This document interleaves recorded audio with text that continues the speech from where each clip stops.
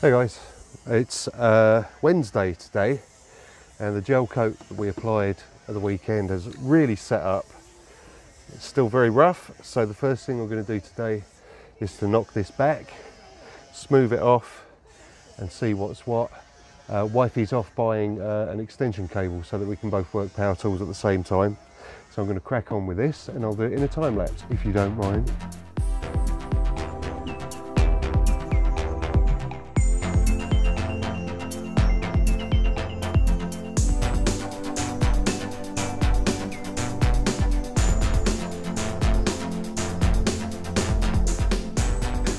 This is one of the jobs that is in progress today.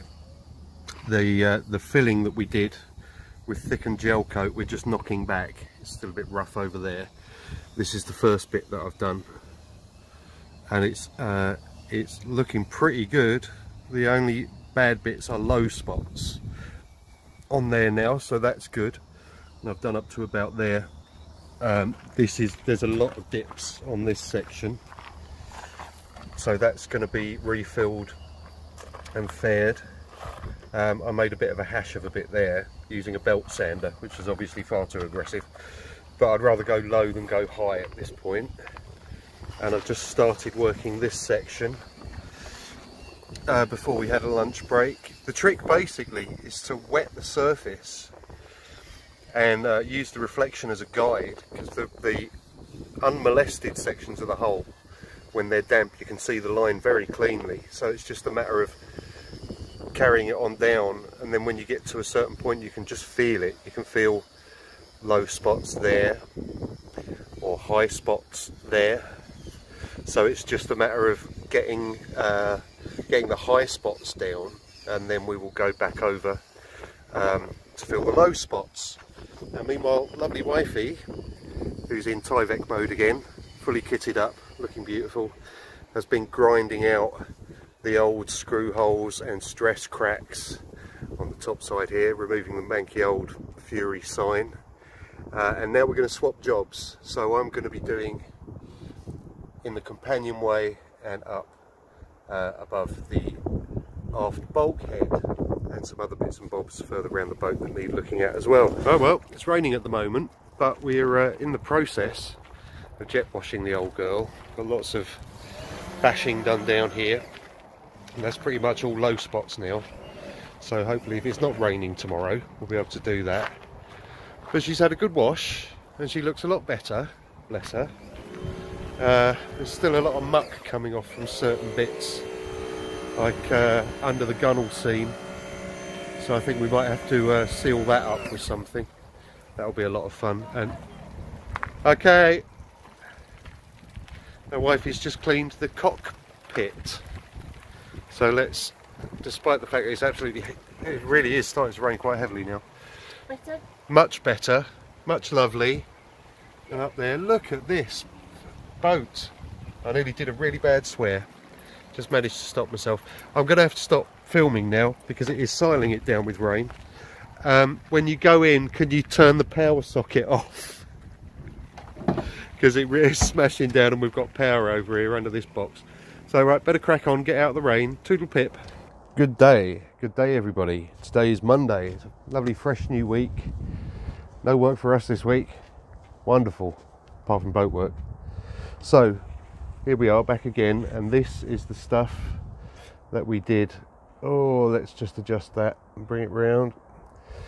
This is an example of the stuff that we did last week. So all the grinding out and refilling, and now it's set up. It needs to be sanded back and the low spots filled. As usual with this stuff, it kind of contracts in to the voids, so we are going to have to do another fill, but that's absolutely fine. So we will get on with that. It's just a matter of running a decent sander. I'm going to be using a mouse sander over and just bringing it back level, bringing it back to the same height as the original glass, and then washing it off, bit of acetone, then some more thickened gel coat, and hopefully by doing that it will look as good as new-ish. So let's get on with it. And I'm going to get the mouse smooth all over here. Probably going to sound quite loud and sniffy, but there we are.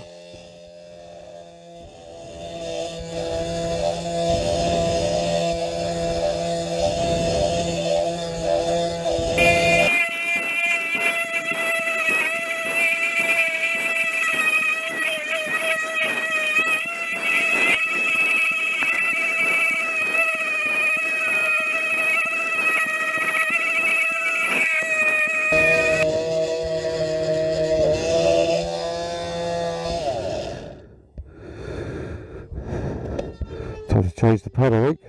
We'll stop for a sec.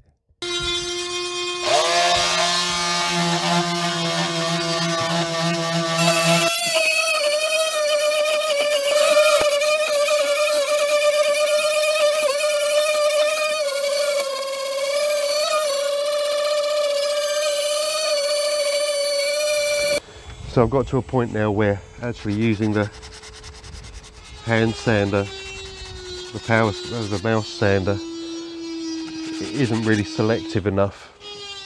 So I've taken the pad off and I'm just doing these last few bits manually, the old-fashioned way.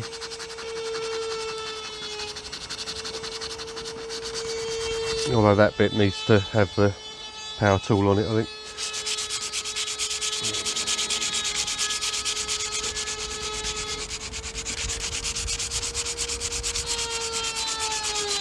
If I can bring the rest of it down to a reasonable level, then that really big bit, I've got at least something, I've got other areas to level off of. So this is, from this point on, the vast majority of our time is going to be spent sanding, I believe.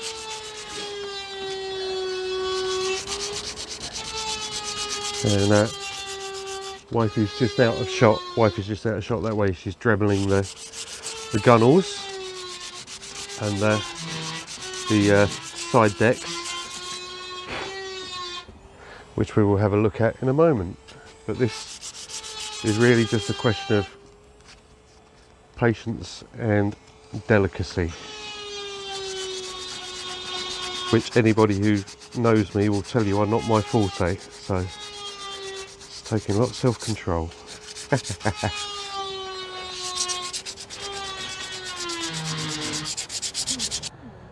So this is the section that I've just sanded off all the way along there. So it's looking a lot better. There still are a few bits and bobs, especially along the bottom close to this lousy bit of old wood that I'm going to have to finish by hand. And then I will come on to all this section and down here. And meanwhile, young wifey is working on the, oh dear, do you need another sanding belt? Okay, well we will have to have a break while we retool because wifey broke her sanding belt. Well, while I was having so much fun sanding back on the top sides, the stuff that we'd done the first fill on, wifey's been working the gunwale, which we know is a problem, and there were lots of obviously bits that I'd missed, and it's looking a bit worse for wear, bless it. But the worst bit that wifey found was this, where the glass was not very well laid up and there was some impact damage, so we can go all the way in now. And we're going to have to repair it, and this is what we're going to do. Okay. Right, so to fix this problem, we're going to take a bit of cardboard and coat that with very lovely blue PVA, and then we're going to stick that to the inside of this hole, which we can access through a hatch here on the inside of the cockpit. And then we are going to put some fiberglass down, probably chop sheet, resin, then some more chop sheet, some more resin, and then some structured fiberglass mat and some more resin. And then once that's all dried up, we are removing this, and I'm going to put gel coat on top, probably white to start with, just to fill it up a bit, and then we'll finish it off with the Trident Blue. Trident Blue. It's called Trident Blue. Gel coat. So yeah, that's what we do. So wifey's just soaking up or saturating, wetting out the first bit of chop, and then it will just be painting raw resin onto the outside of the hole. But you need to paint the outside of the hole first, darling. Key it in, and you're safe to go onto the cardboard because it's got the PVA release agent on.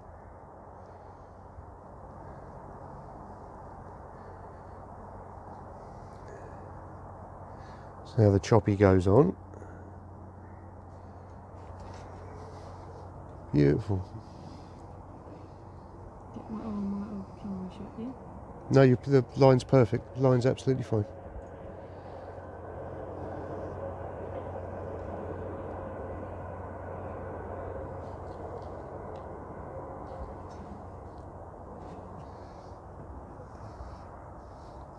Then we'll wet that in. Splunge.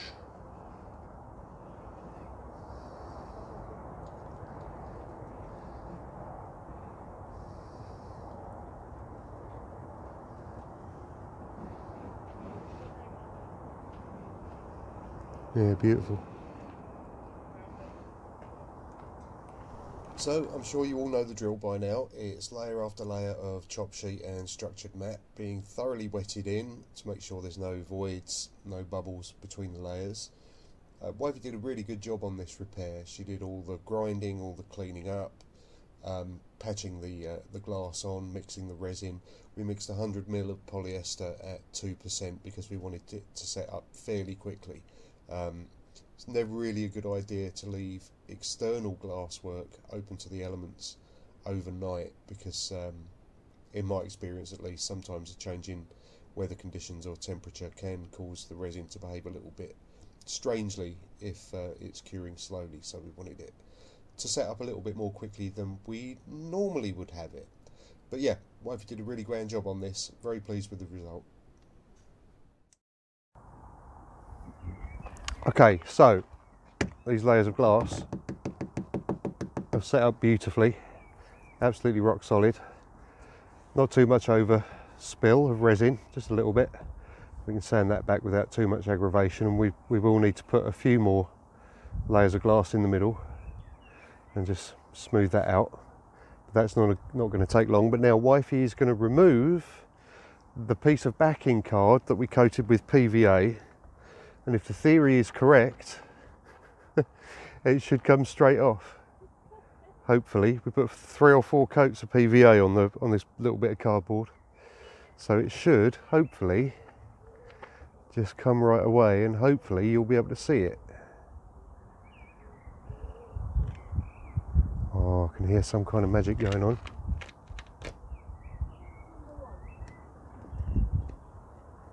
I think the gaffer tape's just come off.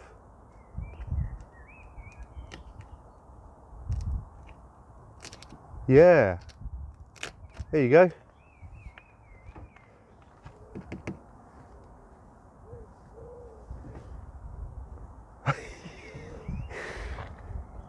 Up she comes. So that was a beautiful job, darling. That went really well. Yeah. Excellent. So make a hole and fix a hole all in one day. Yes. Oh, yeah. So this is the result of the sanding on the top sides.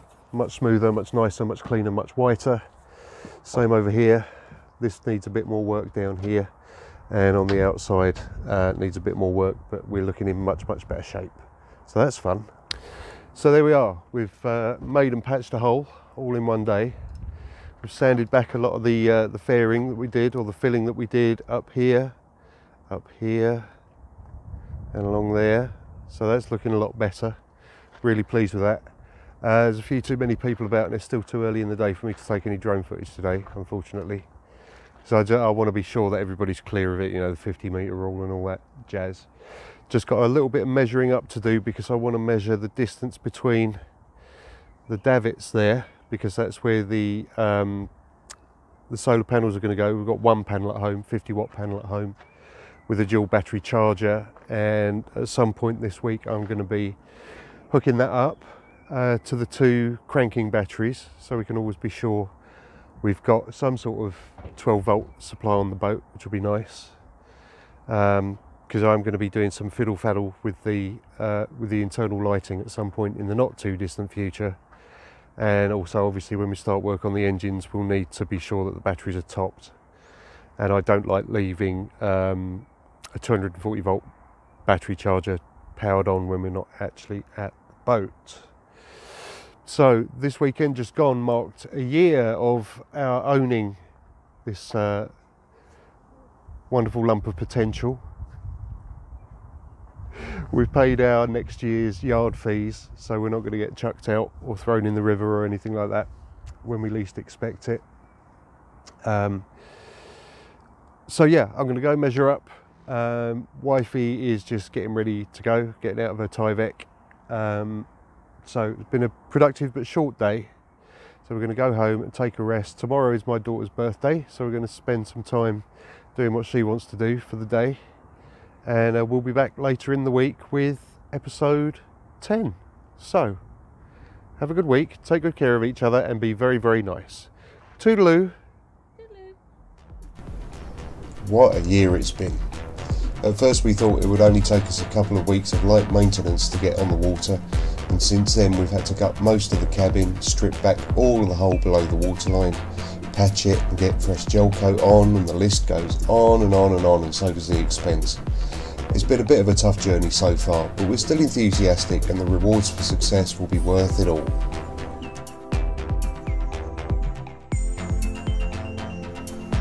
We're hoping we can get most of the hull and the top sides done for the middle of August and get the aft bulkhead replaced shortly after that. We all need fair weather and strong hearts for that job, since we need to strip out the cockpit floor, remove the fuel tank, make good on the inner hull and the sole below the tank, and then replace the bulkhead before getting the tank and a refreshed cockpit floor back down.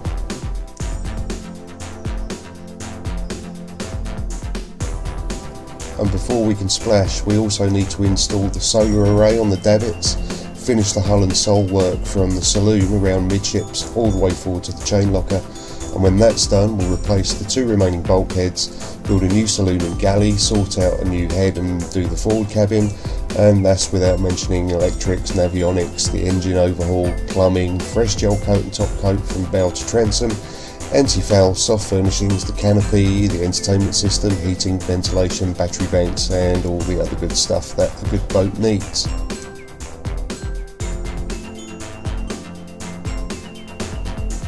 Thanks to all of you who follow or like us on Facebook or follow our YouTube channel, and most of all, thanks to all the good people on Patreon who support us for the price of just a good cup of coffee every month. We really do appreciate it. The best free way you can support us is to like and share our page and our posts to your friends and followers. And if you're a fellow creator doing similar things, get in touch. We'd love to see what other people are up to as well. Thanks for being aboard, and we hope we'll see you again very soon for some more boaty fun.